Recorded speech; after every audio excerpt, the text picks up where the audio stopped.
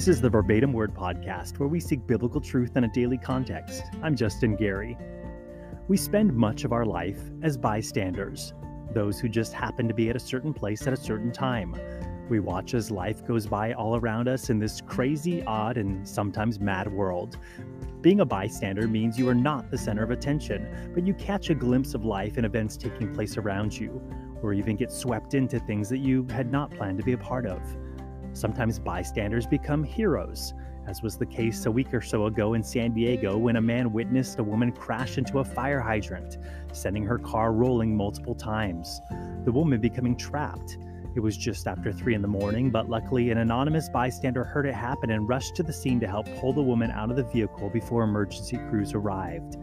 Bystanders often becoming the first responders and saving the day. We sometimes hear the term innocent bystanders, meaning people were in the wrong place at the wrong time. Last July 4th, a gunman took aim at the streets filled with passing floats and lawn chairs and strollers of spectators coming to watch the Independence Day parade. When he opened fire, kids in the marching parade scattered, instruments in hand. Bystanders grabbed their kids and fled to stampede to safety. In the end, 7 innocent bystanders would die, a whole spectrum of lives between the ages of 8 to 85. We find ourselves thankful in some situations for bystanders, like the stranger who stops what they're doing when they find a child crying suddenly lost from their parent. Personally, if it weren't for Good Samaritan bystanders like that, I could still be sitting crying in the stationery aisle at a Kmart in San Diego some 40 plus years later, separated from my mom and figuring I'd never be found again. Thankful for those bystanders. Bystanders can be key witnesses, not intending to view something that later needs to be verified, called upon to give statements, or more and more in our on-demand world, capturing key moments on their cell phones that they pulled out at just the right time. The bystanders being a critical part of piecing things together to get the story straight. Sometimes being a bystander is just amusing, where you see things or hear things by chance you may not have otherwise been an audience to. Walmart comes to mind in this category, where you see and hear all manner of things from all manner of personalities from all walks of life. It's a social experiment sometimes and can be pretty entertaining as a bystander.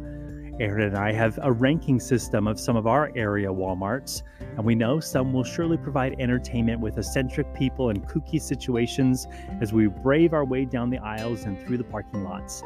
Just innocent bystanders trying to pick up some essentials. But there are just some things you can't unsee.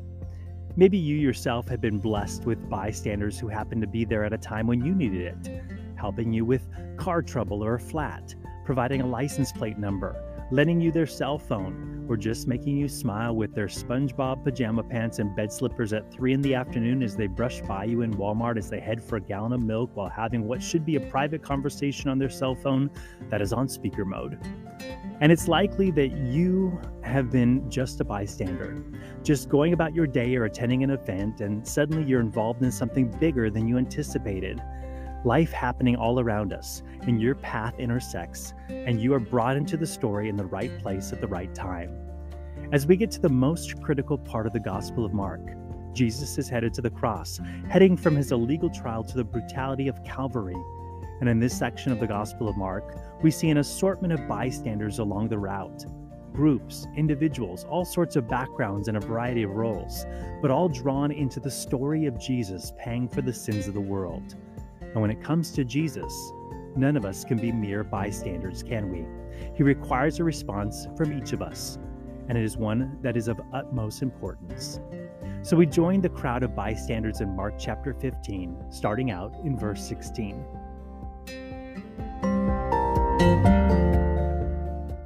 Though Jesus was completely innocent of all charges, we ended last time seeing that Pilate wanted to please the crowd. He released a guilty prisoner named Barabbas to the crowd and had Jesus scourged before delivering him to be crucified. Now, Mark almost passed over that in verse 15, putting it this way, and he delivered Jesus after he had scourged him to be crucified. It's almost a side note, isn't it? Almost like he brushes over it. So he was scourged and then they took him to be crucified. Well, I do not think that Mark is making light of this, but he wrote for a Gentile audience, the Romans, so they would know exactly what this all meant and entailed. But almost like we grab the remote at times and fast forward through parts we don't want to watch or watch again, Mark does that with the scourging and crucifying, because this was brutal. The scourging, when they took the strips of leather, braided with bone and metal embedded, lashes across the bare back and torso, tearing into the flesh, pain unbearable, bleeding unstoppable, cutting into the muscles underneath and even the organs sometimes. And there were professionals who did this. It was their job to scourge them right, make sure to make it the most excruciating possible. The Jews would give 40 lashes minus one to show mercy, and in the case that they miscounted along the way, but the Romans must have watched Cobra Kai, and their motto was no mercy. Then Pilate delivers Jesus to be crucified, something that must take place to fulfill God's plan for redeeming mankind. It has been prophesied centuries before. Psalm 22 is what is called a messianic psalm. And much of what we see in this crucifixion scene was recorded in that psalm long before, a prophetic glimpse at the Messiah's death. And verse 16 of that psalm said, "They pierced my hands and my feet," a clear nod to death by crucifixion. But ironically, Rome did not start crucifying as a means of execution until about the 3rd century BC. The cruel death probably started with the Assyrians and the Babylonians, and the Persians used it wisely by the 6th century BC. Alexander the Great adopted it and started using it in Eastern Mediterranean countries in the 4th century BC, and Rome got it from the Phoenicians in the 3rd century BC. But Psalm 22 was written prior to the Jews being taken captive to Babylon in 587 BC, and the psalmist wrote about the Messiah's hand and feet pierced. How accurate is that? It's like if you knew someone who died in a car accident and someone hundreds of years ago had written down that the person would die by means of a device that used fire to propel itself at very high speeds while riding on 4 hoops of black rubber, all before there were even cars invented. They wrote it. Someone basically predicting how the death would occur. So Jesus is led to be crucified, something that would fulfill the Father's plan of redemption. And we see a stop along the way to the crucifixion site where we catch our first group of bystanders. Verses 16 through 20. It says, "Then the soldiers led him away into the hall called Praetorium, and they called together the whole garrison, and they clothed him with purple, and they twisted a crown of thorns, put it on his head, and began to salute him, 'Hail, King of the Jews!' Then they struck him on the head with a reed and spat on him, and bowing the knee, they worshipped him. And when they had mocked him, they took purple off him, put his own clothes on him, and led him out to crucify him." This group of Roman soldiers has been sent to guard Jerusalem. And this would not be your ideal military station as a Roman guard. The Jews did things their own way, and they were resistant to Roman oversight. They were, after all, the people of God, called to be a theocracy, to be governed by God. And there was resentment and resistance toward Rome, their taxes, their presence even. The Romans, for example, idolized Caesar and would say, "Caesar is Lord." The Jews would not comply, not recognizing Caesar's authority over them. And it was all heightened at the feasts, when the crowds of Jews in Jerusalem would surge and messianic fervor would heighten, as the Jews longed for a Messiah to deliver them in this Passover season when they remembered the Lord had set them free from bondage once before, the bondage of Egypt. So the soldiers bring Jesus to the Praetorium, the military fortress where they were stationed, and this whole garrison gets together, and they make mockery of Jesus, this, quote, "King of the Jews." Romans recognized only one king, a great, powerful, authoritative Caesar. In fact, they had started Caesar worship in about 44 BC with the death of Julius Caesar, and the Caesar being declared divine. So they hear the charge that Jesus is the King of the Jews. And they see this as an amusing diversion from all the tensions of guarding this Jewish city. Lots of built-up tension, resentment, even racism against the Jews. And they take it all out on Jesus. A few instigators, most likely, but a whole garrison of bystanders watched the mockery. They put a purple robe on him and a crown of thorns. Royalty in those days would wear purple and a laurel crown. So the soldiers improvise. Some surmise that since the Roman soldiers wore scarlet, they may have found an old scarlet tunic or robe that had faded, maybe cast off like an old rag, and yet it still had enough color to appear purplish. And the crown of thorns pressed into the skull, piercing the skin, causing him to bleed even more. Maybe placing a reed in his hand as a pretend scepter, then taking it back and hitting him with it. The bowing, the spitting, the worshiping, the mocking. You can imagine the hall echoing with laughter and shouts of the soldiers, all riled up in a frenzy, making a game and diversion of this moment. It was hazing at its worst, bullying at its finest, ganging up on an innocent man. This sort of thing ends up on the news nowadays when word leaks to the media of a military group doing things inappropriate, or a police unit abusing their power, or a fraternity getting violent in what was once meant to be fun, or a sports team roughing up too much in the locker room. But none of these bystanders cries out for them to stop. None step forward to call these soldiers to account. And Jesus, the King of Kings, is humiliated in this setting. Some of these soldiers will come to believe once they witness the cross and the resurrection. Some of these soldiers will guard the tomb and run in fear as it is opened or when they see it empty. Some of these soldiers will lie to cover up that the body is gone. But in this scene, none of these soldiers spoke up to say, "This is not right." God is God, and he can defend himself. And there are times in this world where God is mocked, blasphemed, disrespected, and in many situations, God is silent. He does not send down the lightning bolts like in the cartoons, turning the offender into a crispy critter in an instant. But as the people of God, there are times that we must speak up. We're not just to stand by in the crowd and do nothing to defend Jesus, as was the case with the abuses of the garrison. If there were any soldiers there who were sympathizers of Jesus or perhaps even believers, they said nothing. They did not speak up. And we can be tempted to do the same as God's people in a world that is hostile to him, doubting of him, contrary to him, rejecting of him, oftentimes in self-protection, self-preservation. But though it may be challenging to do so, though it may be intimidating to do so, though it may be easier not to, there are times when we must speak up for Jesus and for the things of God. I spoke with two mothers recently who realized that they need to speak up, to become a voice for what is right, to express what God would have them say and do. For one mother living in a state where schools require the HPV vaccine for students in certain grades to attend, the virus can't spread through common contact that might occur in high school hallways or classrooms. And as a believing family, they disagree with the school's rule to require it. And they've been able to get around it for a while, but now the school is saying that since the child has received other vaccines in life, that this family cannot seek a religious exemption for this one specific vaccine that is for an STD, that they can't pick and choose which vaccines would be a religious exemption. Frustrating for sure. And this mom said that they can't just go along with it. And if the Lord needs to make them an example, then they may have to be, but they cannot just stay silent. Another parent is not in agreement with some curriculum content at their child's school. She feels like there does not add anything to the curriculum. There's an agenda behind it, and the content goes against things that they believe in, and is willing to remove their child if needed.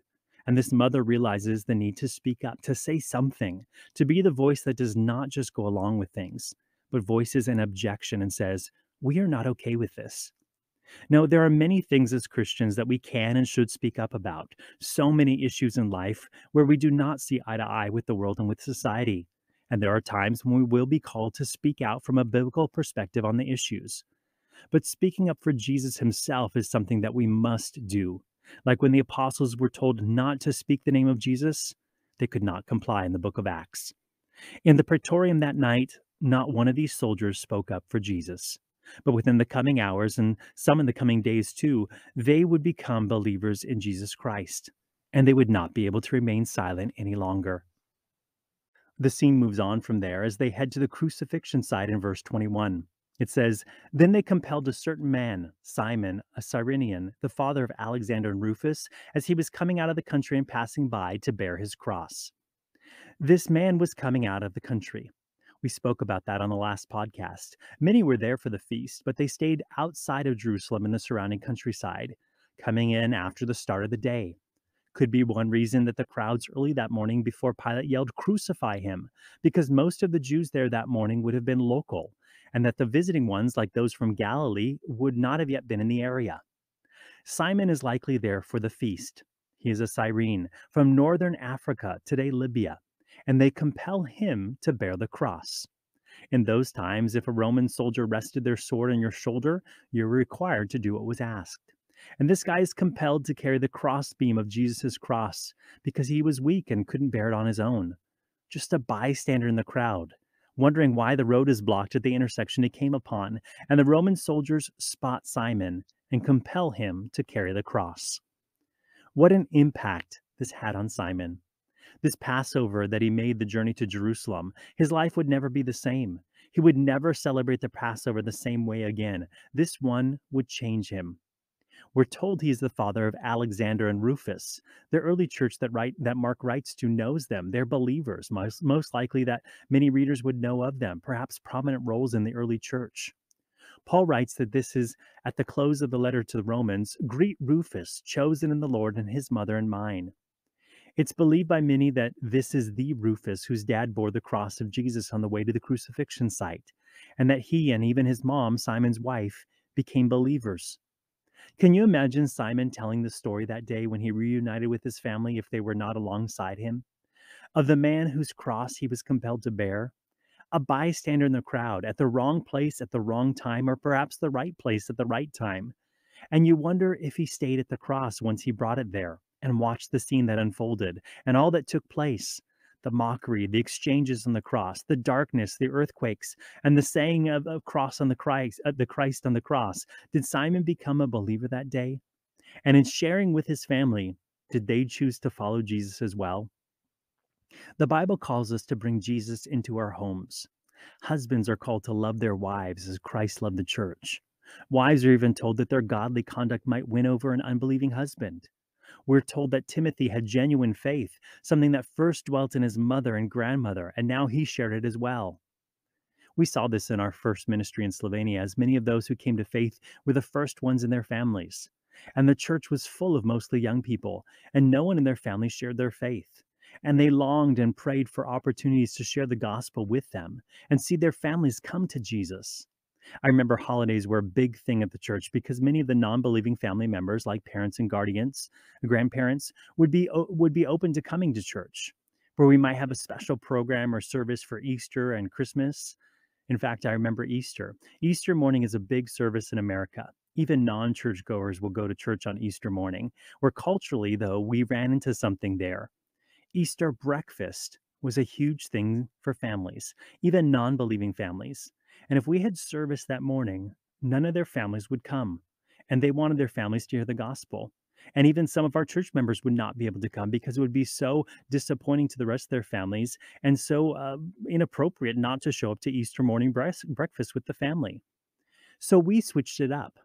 Not very American, but we had Easter service on Sunday evening, pretty much the only Sunday service in the evening the whole year. And my American cultural Christianity struggled with that at first, because in the US, we do sunrise services, Easter Sunday morning messages, but we moved it to Easter night. And I finally felt a bit better when I looked at scripture and saw that Jesus appeared to his disciples on Resurrection Sunday in the evening, behind closed doors. That is when he appeared to them after the day. So we did it in the evening. And we always had family members come. And we would make sure the gospel was super clear because the church full of young people wanted to share Jesus with their families, to find a way to bring Jesus into their homes. So that was always a desire. The home is the first place that we should seek to bring Jesus and what he has done for us. And Simon the Cyrene likely did that this day. And Mark mentions it became a family of faith. The prison keeper in Philippi thought he was done for. There was an earthquake, and the prison doors had opened, and the chains of all the prisoners were loosed there in Acts chapter 16. And he thought the prisoners had surely fled. But when he checked, Paul and Silas and all the other prisoners were still there. And we read this in Acts 16. Then he called for a light, ran in, and fell down trembling before Paul and Silas. And he brought them out and said, Sirs, what must I do to be saved? So they said, Believe on the Lord Jesus Christ, and you will be saved, you and your household. Then they spoke the word of the Lord to him and to all who were in his house. And he took them the same hour of the night and washed their stripes. And immediately he and all his family were baptized. Now, when he had brought them into his house, he set food before them, and he rejoiced, having believed in God with all his household. There was this domino effect. The prison guard was open to the gospel. And through what the Lord was doing in his life, it opened the doors to his home, and he believed in God with all his household. It wasn't a group price or anything. The house didn't get marked off because the prison guard believed, but they all came to believe individually, responding to the same message, the gospel. God often works in families when someone in that family brings him home. It could be the one family member who gets saved and they start praying. The rest of the family comes to Jesus.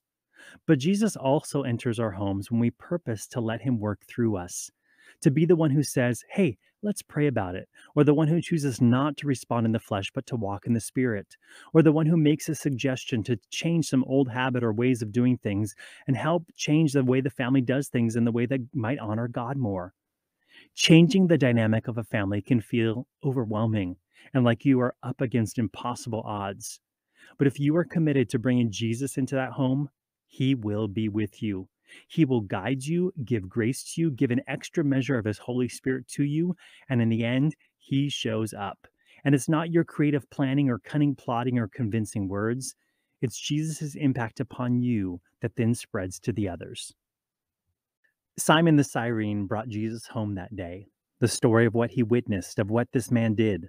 And literally, the blood of Jesus was upon this man as he carried the crossbeam, and the blood from Jesus' scourging was now on Simon. He was covered in the blood of Jesus, and he would never be the same.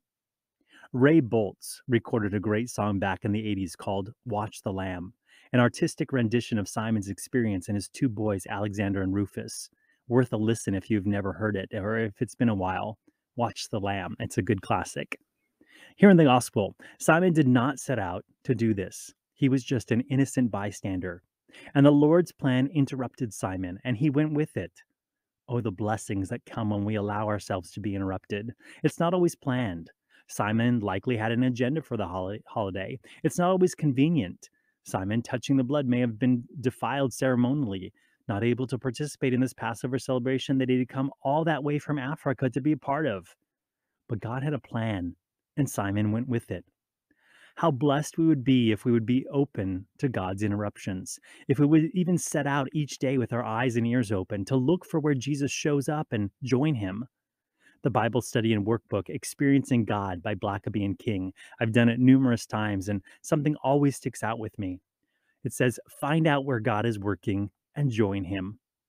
We are to position ourselves where God is and align ourselves with his will, his work, his agenda. For example, if someone brings up God in a conversation, God is working there. And we are to readjust what we are doing and press into that because that is something that God is doing.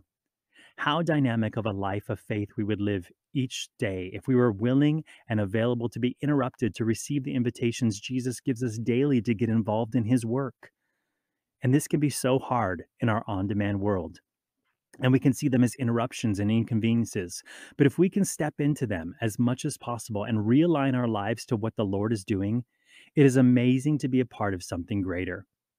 I'm stoked to be finally heading back to Europe this summer. It's been 4 years since we've been back. COVID kept altering and delaying plans. And especially excited since the church we planted will be celebrating its 20th anniversary since we registered it with the Slovenian government. Kind of a big milestone in the life of that ministry. Hard to believe it's been 20 years. I remember my first summer missions trip to Europe. That was 29 years ago at the time of this recording. We had a plan, we had an agenda, an itinerary more or less of what we're going to be doing. Our team from Hawaii set out thinking we knew what we would be doing, and we got there, and some of that stuff happened. But the things that seemed most fruitful that summer were all the things that we had not planned. And when the interruptions came, we just chose to say, okay, Lord. And then we pressed into those, and they were blessed. We started joking that we had a quote God plan because our plans kept getting derailed. In fact, there was not a plan during that trip to even go to Slovenia because some other plans got altered and canceled. We had a hole in our agenda and we said, okay, Lord, we'll go to Slovenia because an invitation had popped up. And the rest, they say, well, it's history, not just for the church that started there eventually, but even for my own life, my own calling. But all the amazing things we got to be a part of, they were not on the agenda. They were doors that opened as we were already there, opportunities that came up without our scheduling and planning. They were seeming interruptions, redirections, invitations, circumstances, and we went with them, and they bore fruit. Simon did not set out that day to carry the cross of Christ. He did not step into Jerusalem with a plan to get saved that day. But this procession, it was an interruption, a divine interruption. And Simon went with it and came to know Jesus and be forever changed, and his family as well. They arrive now on the scene, a familiar scene, And there are many bystanders looking on. Some are friends and some are foes. Verses 22 through 32 says, "And they brought him to the place Golgotha, which is translated place of the skull. Then they gave him wine mingled with myrrh to drink, but he did not take it. And when they crucified him, they divided his garments, casting lots for them to determine what every man should take. Now it was the third hour, and they crucified him. And the inscription of his accusation was written above, the King of the Jews. With him they also crucified two robbers, one on his right hand and the other on his left. So the scripture was fulfilled, which says, And he was numbered with the transgressors. And those who passed by blasphemed him, wagging their heads and saying, Aha, you who destroyed the temple and built it in 3 days, save yourself and come down from the cross. Likewise, the chief priests also, mocking among themselves with the scribes, said, He saved others, himself he cannot save. Let the Christ, the King of Israel, descend now from the cross, that we may see and believe. Even those who were crucified with him reviled him." It's a mixed crowd of people, all of these bystanders. And though we are told that Jesus is crucified, saving mankind at this very moment in the scene right here, we get most of the focus on what all these bystanders are doing about it. Notice all the bystanders. The Roman soldiers, casting lots for his garments, the sign placed above Jesus' head. The two robbers, fulfilling prophecy, one on the right and the other on his left, we're told that even they reviled him. Those just passing by, throwing in their 2 cents, provoking Jesus to come down. And then there's the religious leaders, mocking, irreverent, poisoned with envy and delighting in his suffering. Jesus, most holy Jesus, is fulfilling his purpose in saving mankind. But for these bystanders, it seems to be all about them, doesn't it? I mean, even reading Mark's text, they're all responding to what is happening to Jesus, but it's almost like we're spending more time seeing the crowd's response to Jesus in these verses more than a focus of what Jesus is doing for them. Here, at the ultimate expression of God's love for mankind, what Jesus is doing is close to being ignored. Sure, it's the reason that they're all there on that hill, but their views, their opinions, their actions, their commentary, it seems to take the focus, to take over in the scene, stealing the focus from the work Jesus is doing on the cross. How true this is. We tend to make it all about ourselves, don't we? To take center stage, look at everything through our own lens. Even when Jesus should be center stage, we upstage him. At church, it should be about Jesus, but it becomes about us sometimes. Did the worship leader entertain us well enough today? Were the songs to our liking? Did they pump us up the way that we wanted? Did the sermon make us laugh enough? Did it itch our ears? Was the service too long? Were the people behind us too distracting? Were the cool kids in church there to make us feel good about ourselves after? Or was it all the people that we don't know very well and we feel awkward having to talk to for a few minutes so as not to appear rude? Jesus should always be center stage, but we have been fed the lie that it is all about us. Many make the observation that even the worship songs that we sing, so many of them filled with the words I and me and my, singing out to God with ourselves as the focus, the point of reference, rather than making it all about Him. And though it's considered an old song by now, the words of this worship song are so true. I'm coming back to the heart of worship. And it's all about you. It's all about you, Jesus. I'm sorry, Lord, for the thing I've made it. When it's all about you, it's all about you, Jesus. In the Old Testament worship became about the people. It was self-centered, self-seeking worship, and the Lord was not having it. He said through the prophet Amos to the nation of Israel, I despise your feast days, and I do not savor your sacred assemblies. Though you offer me burnt offerings and your grain offerings, I will not accept them, nor will I regard your fat and peace offerings. Take away from me the noise of your songs, for I will not hear the melody of your stringed instruments. The Lord said that he hated it. He despised their worship. There was no savor. He called their songs just noise. He wouldn't listen to the music. When worship is off, when we lose focus of what it is, when we carry on and it loses what it is supposed to be, we just become bystanders, not really entering into true communion with God. Something deep and true should take place in worship. It's not a Christian sing-along or a concert we get to attend. Jesus said this in the Gospel of John. But the hour is coming, and now is, when the true worshipers will worship the Father in spirit and truth. For the Father is seeking such to worship him. God is spirit, and those who worship him must worship in spirit and truth. It can be easy to just be a bystander in worship, to go through the motions, to have our hearts and minds elsewhere, or to make it all about us, what we want from God, what God can give to us. But when we make it all about Him, we can truly enter in. That is what it means to worship in spirit and in truth. Our hearts commune with Him, and our souls are filled up with more of Him. There's a mixed group of bystanders here in this scene in Mark 15. At the foot of the cross, the Roman soldiers were self seeking, gambling in front of Jesus as to who would get his garments, the only earthly possessions this preacher from Galilee had. And their attitude: what am I going to get out of this? What personal gain will I get from something that is my duty to do? How many get near Jesus only when there's something in it for them, a self seeking worship, to gain something personally from Him? There at the cross, also, the two robbers. We read that even they reviled Jesus, their own bitterness at their situation consuming them. Jesus, an easy target to bully him, with his sign, the King of the Jews, above his head, taking some of the focus off of their crimes of robbery. So easy for them to point fingers in Jesus to make themselves look a bit better. Hard to do when you're exposed like that on a cross. But they are pulling at straws.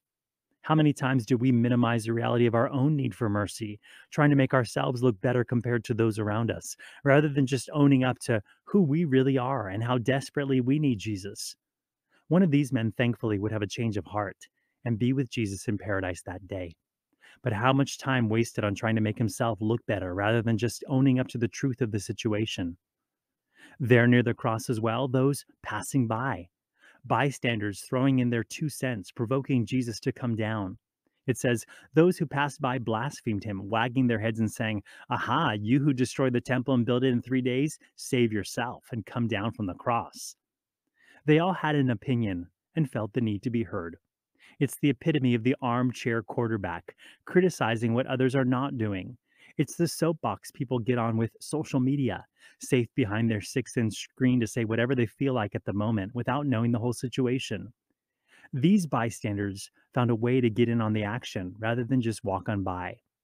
This was part of what the Romans intended, crucifying on the main roads, so that the criminals would be an example and deterrent to others from doing the same crimes. A sort of get your act together or else this could happen to you too. But there is no conviction in these people passing by. They delight in publicly shaming Jesus. They have all the advice and recommendation for what Jesus should do in this situation. And how many times we have opinions for others and their situations? If they would just take our advice, they would not be in their bind or could get out of it.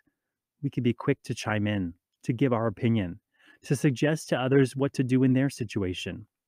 And there are times when the Lord would give us the wisdom to help another, encourage another, exhort another, as the body of Christ, bearing their burdens a bit in a way that points them to Jesus and gets them moving forward from where they are.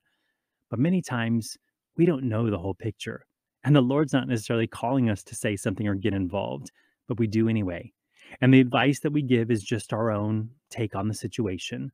But we have not sought the Lord and His will and His direction, really hearing from Him in a way that might help those people in need. Their advice there at the cross: save yourself and come down from the cross. This is full of their wisdom, but it's foolish, since Jesus is saving them, and if He comes down, they cannot be saved. How often we try to give our advice not just to others, but to God as well, thinking that we are all wise, and if God would just do things the way that we suggest in our lives, or the lives of those around us, or the world today, we should get things fixed in a hurry. But thankfully, God does not listen to our advice, because He is up to bigger things than we might ever realize. Another group of bystanders there at the foot of the cross, the religious leaders, mocking, irreverent, poisoned with envy and delighting in His suffering. They say, "He saved others, Himself He cannot save. Let the Christ, the King of Israel, descend now from the cross, that we may see and believe." This group of bystanders is skeptical. With all the miracles that they've seen, with all the lives that they've changed, with all the work of God, with all the wisdom from heaven that Jesus has given, these skeptics taunt Jesus to come down. They say that we may see and believe. They had already seen so much and did not believe. Their skepticism can't see the truth of what Jesus is doing. All of the Old Testament pointing to the substitutionary sacrifices, the very holiday they are observing pointing to one lamb that would cover them and cause the curse of death to pass over. They still say that if they will see this one last thing, that they would believe. If Jesus would come down now, they would see that and believe. These bystanders have hardened hearts. Some will see him and come down from the cross, died and wrapped in a shroud. But Jesus would do it on his terms. And when they see him again, resurrected, alive from the grave, within some time, many of them may believe. We read in Acts 6 after Jesus' resurrection, and early on in their church, we see, then the word of God spread, and the number of the disciples multiplied greatly in Jerusalem, and a great many of the priests were obedient to the faith. We read that in Acts, the word of God spread, the gospel, fulfilled with the death, burial, and resurrection. It spread, and the number of disciples grew, and many of the priests became obedient to the faith as well. But it was on Jesus' terms, not theirs. If he had come down that day, they likely would not have believed. But because he did not come down and fulfilled all that God had for him, some of them later on, well, they did believe. Here, this group of religious bystanders thinks that they can prescribe what they need to see to believe Jesus. But Jesus knows better what they will need to see and believe. The world is full of people still today who think that they can give God a list of things that he can do to prove to them that they should believe. But the Lord knows us better than we know ourselves, and he might hold out for something more powerful if needed. Or he may ignore our demands and say, I have already given enough evidence. You have just chosen not to see nor to believe. That's something Jesus had challenged this same group of religious leaders with years earlier in John chapter 9. And Jesus said, for judgment I have come into this world, that those who do not see may see, and that those who see may be made blind. These religious leaders thought that they had the perception of the things of God, but they were actually blind. And though bystanders of the cross, most would see nothing, at least for now.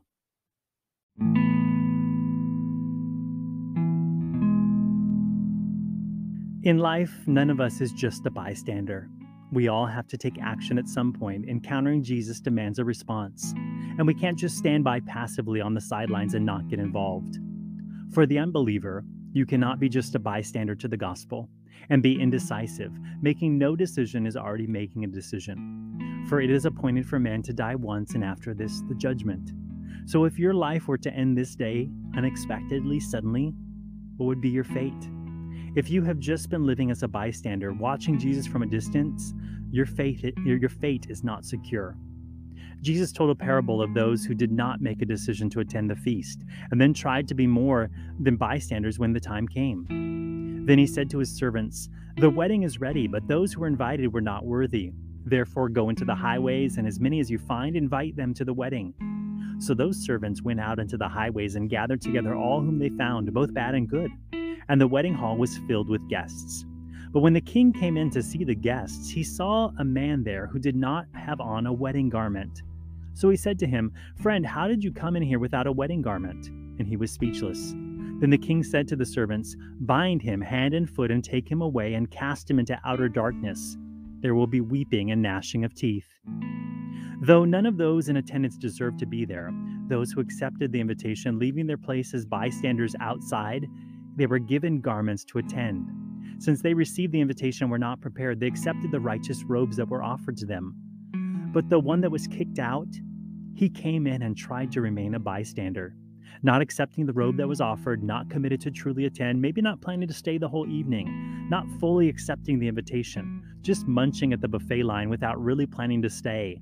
A bystander, a wedding crasher. There are no bystanders in God's kingdom. This man was cast out. For those of us who do know the Lord, it's time to get off the sidelines. Like Simon, we will be called into the service of the Lord. Not always on our timeline or when it's convenient, but if and when we step in, there comes unmatchable blessing. We will be called on to speak up for the Lord. We will be enlisted to journey with the Lord, to carry what is valuable in the Lord's ministry that He is fulfilling. We will be drawn off of the sidelines to be more than bystanders, having witnessed too much as bystanders to not respond, becoming those who worship Him in spirit and in truth, the Father seeking such to worship Him. The altar call is not a requirement to respond, but the altar call can be a great first step of faith to move from being a bystander to a participant. What is the Lord prompting you to do in response? Where is the Lord challenging you to move toward Him? How will you go from being a bystander to joining the Lord right where He is working? There is no better place to be. So, Holy Spirit, Have your way in us. We yield to your leading, trusting that you are a good and perfect God, a loving and gracious Father, a faithful and holy Savior who takes away our sin and gives us new life, who covers us in robes of righteousness if we will just accept them, and that you call us into what will only ultimately fulfill your call upon our lives, further conforming us into your image and growing our faith so that we can walk more in step with your purposes and your callings. Lord, catch us up into whatever it is that you are doing. It's in Jesus' name that we pray. Amen.